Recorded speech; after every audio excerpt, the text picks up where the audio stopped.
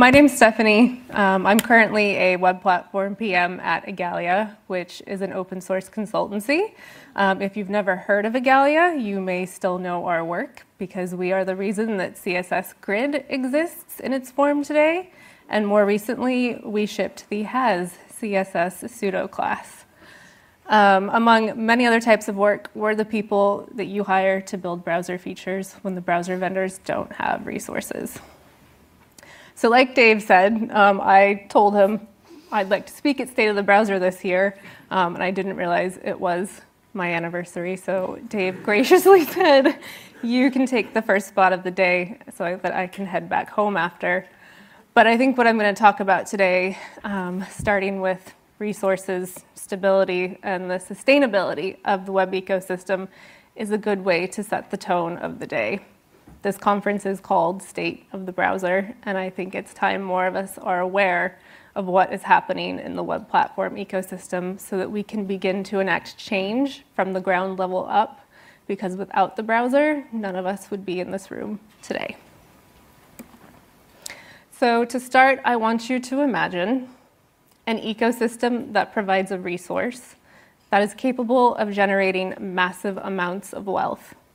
People are constantly seeking this resource because of both the wealth it can provide and help create, and its beneficial properties to humans.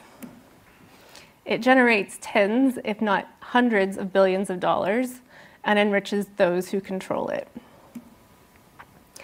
And instead of pouring the profits back into the ecosystem and into the infrastructure of this place where great wealth comes from, it instead goes back on to fund other things and make corporations richer. Now, some of you might be wondering, why is she giving us a high-level overview of Dune? And what does that have to do with the web platform? And in case you are not familiar with the Dune plot, there is a substance and a resource called spice.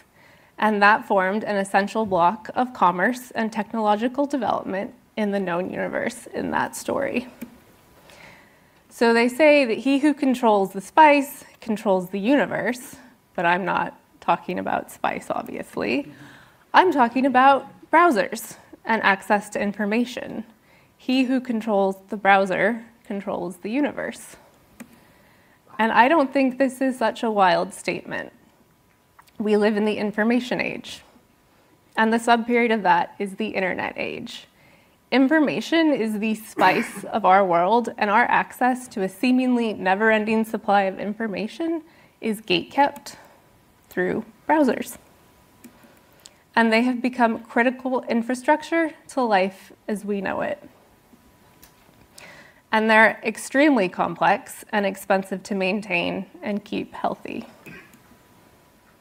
There are over 5 billion internet users every single day. And that's 67% of the global population. And they use browsers, which are free, to do so. Now this happens thanks to search royalties that fund browsers, kind of like an unofficial tax. It makes sense to use search for this because search engines get most of their value from the web, so paying back should help to keep the web thriving. But this creates a system and a cycle that has many problems. It pays for browsers, not browser engines. The process to get a cut of funding is super unclear. How do smaller browsers and search engines get a seat at the table? Ad and search revenue does not all go back into web infrastructure. I used to work on the Microsoft Edge team. The revenue from Bing was not coming back to our team, I can tell you that. There's also legal and regulatory pressure on the system. And then the somewhat horrifying reality is that our primary browsers are owned by large corporations. Now, why is that horrifying? Well, the overthinker and the anxious person in me likes to ask big questions. So, when I was looking at what it means for a corporation to own something, my intrusive thoughts asked, what happens if those corporations disappear?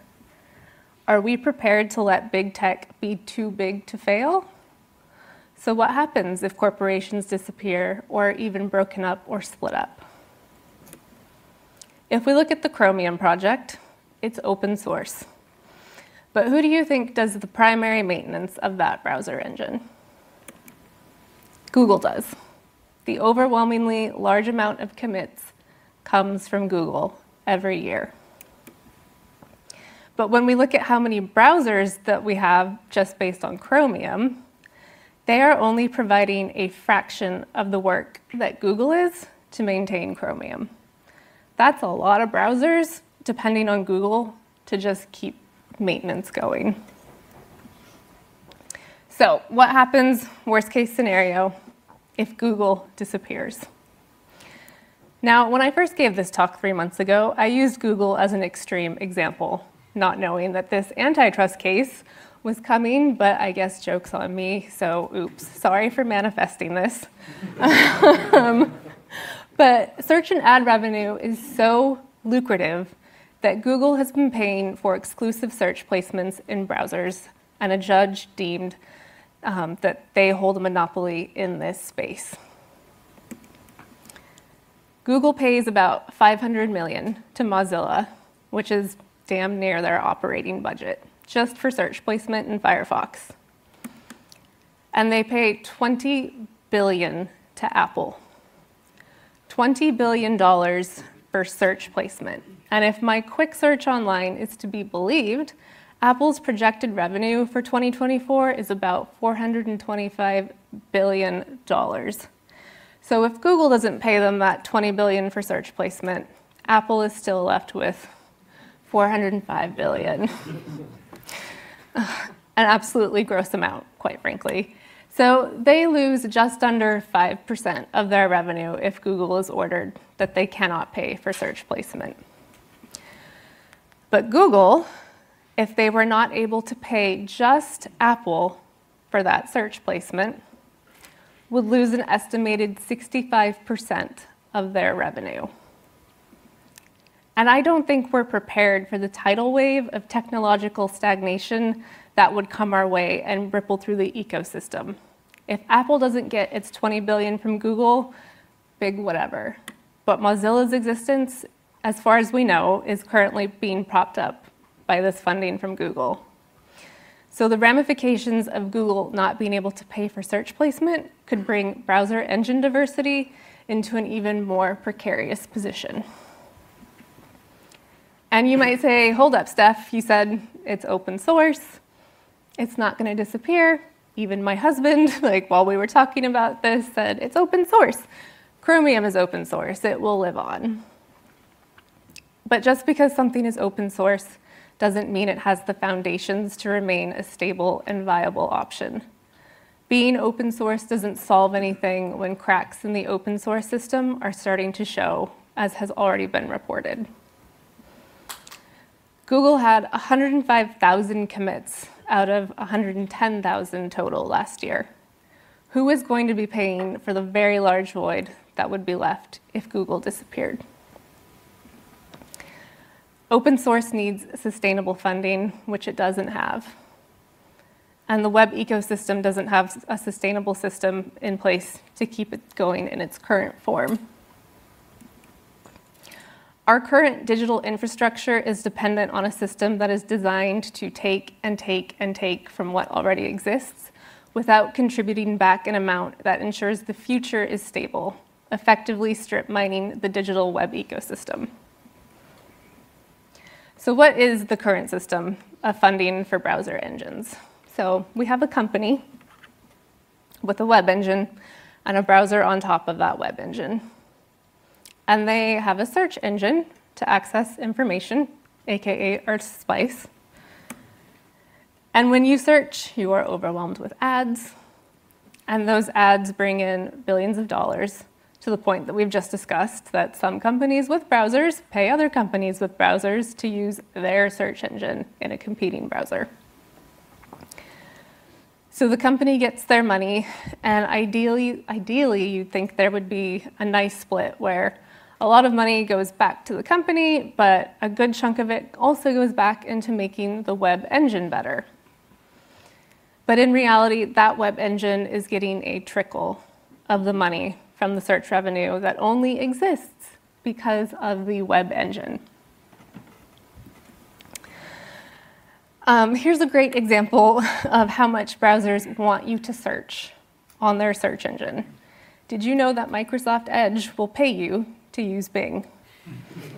They have gamified their search engine, so you accumulate points that you can then redeem for things. I'm not sure how it works in the UK, but in the US, I could get Starbucks gift cards, I could get Amazon gift cards, Xbox. I could even donate my points to charity if I was feeling very generous.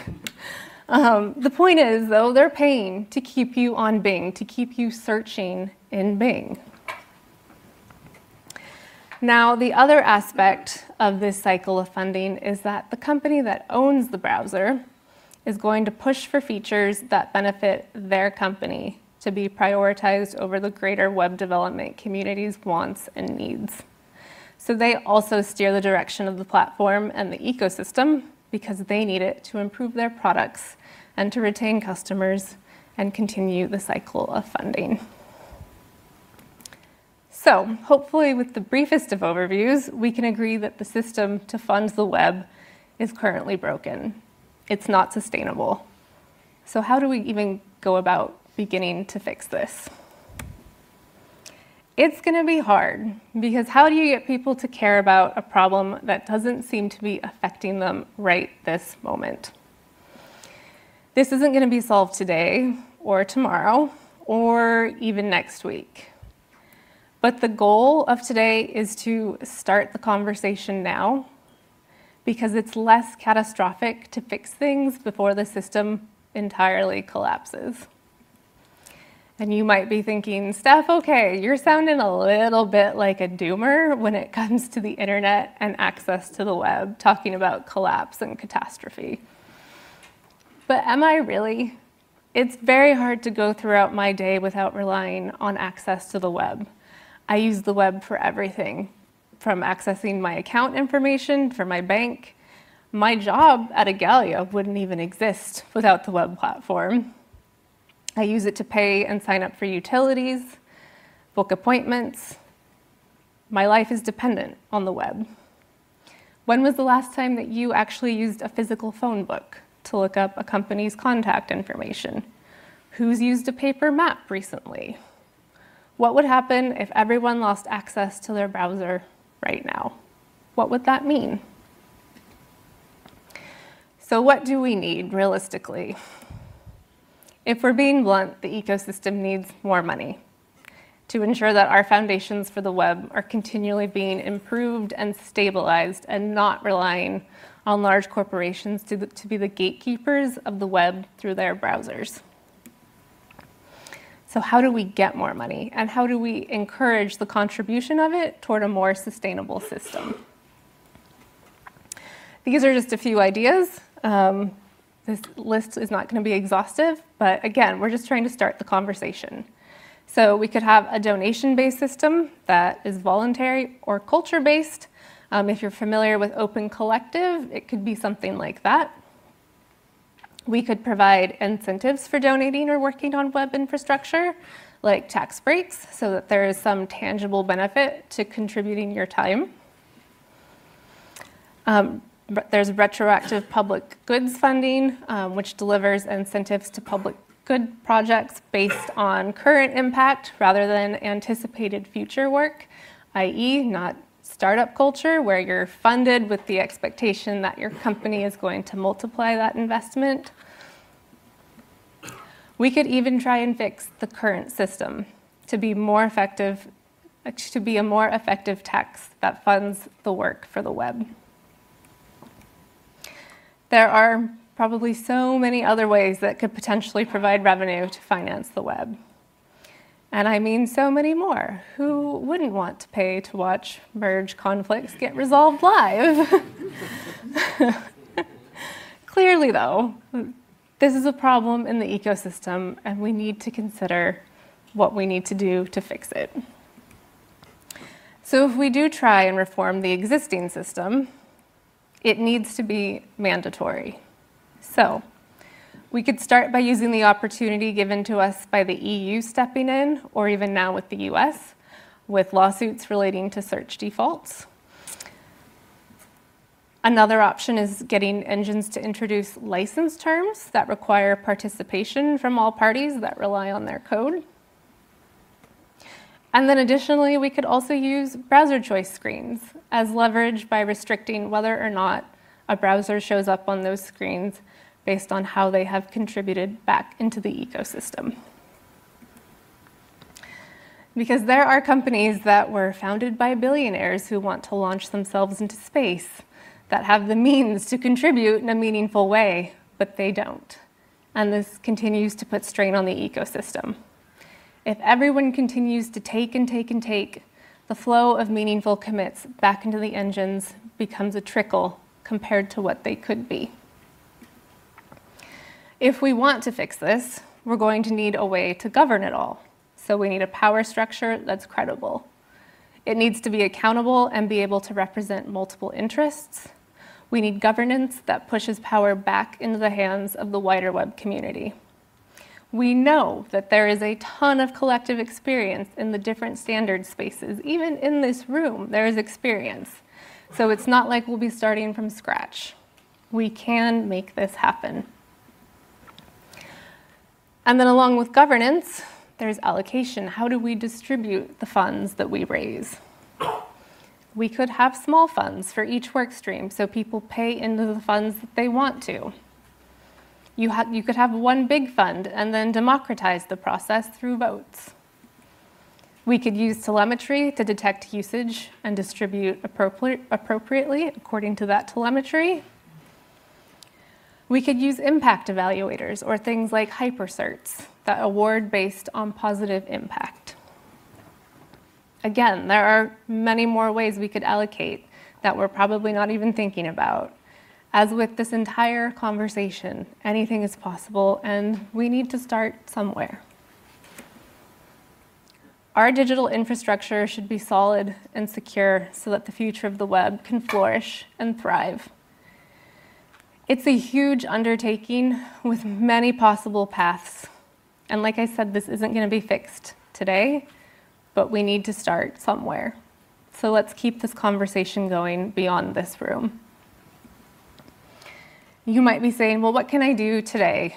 We need more people outside of the big browser companies to push the web forward. Shameless plug, hire companies like Igalia to work on the web platform and open source software. And if you have ideas, talk about it. Start a conversation. The system needs to be revamped, and the sky is literally the limit. And maybe in the process of that, we end up dismantling global capitalism. Who knows? Because that's really the root cause here. Again, the sky's the limit. Think big.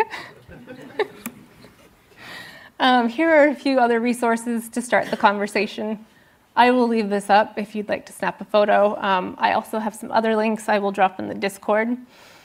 Because let's ensure we're building a new system that can outlive us and sustain itself well into the future so that the information, like spice, can freely flow.